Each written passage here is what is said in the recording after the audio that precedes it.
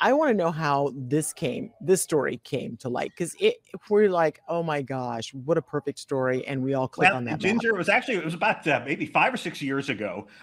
You may recall a cobra escaped in Orlando. It was later found, I think, behind somebody's dryer, one of his neighbor's Yes. dryers. And that cobra, even somebody had created, somebody unrelated created a Twitter account for the escaped cobra. And but it was a serious issue, and it got us thinking about how often do these animals escape. So it was about 5, 6 years ago. We did an investigation looking at all the escaped animals. People were really interested by our findings, and so we thought, hey, it's been 5, 6 years since we looked. Let's take a look at the last 5, 6 years, and that was the report that we recently published.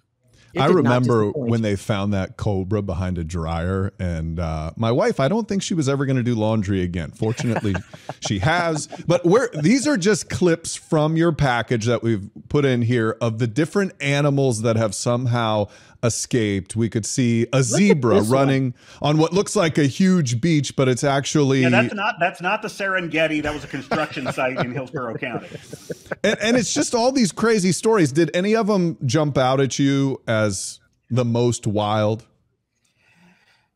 I think there was just such a wide variety because you have people who keep animals as pets. You have some people who actually have wildlife sanctuaries basically in their backyard. And then some of these escapes happened at accredited zoos. We found an elephant. How does an elephant escape? There's one that belonged to the Jacksonville Zoo. It used to belong to Michael Jackson at the Neverland Ranch. Jacksonville Zoo got it.